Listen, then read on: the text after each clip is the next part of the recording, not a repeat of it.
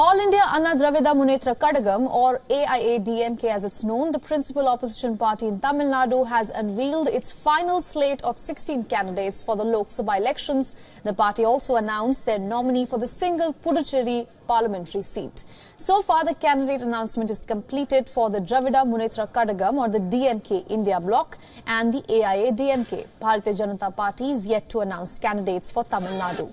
After announcing nominations and assigning seats to allies, the aiadmk party chief is now ready to begin his election campaign on March 24th from Tiruchirappalli. The aiadmk has given its allies, which are the DMDK, Kazhagam and SDPI, 7 constituencies out of the total 32 in which it would compete. Now, there are 39 Lok Sabha seats in Tamil Nadu. aiadmk also released its first list of 16 candidates on Wednesday. The list was released by a party general secretary, which included various senior office bearers and former lawmakers of the party.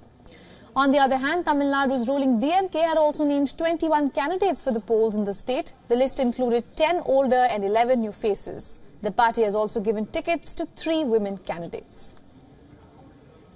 For all the latest news, download the WION app and subscribe to our YouTube channel.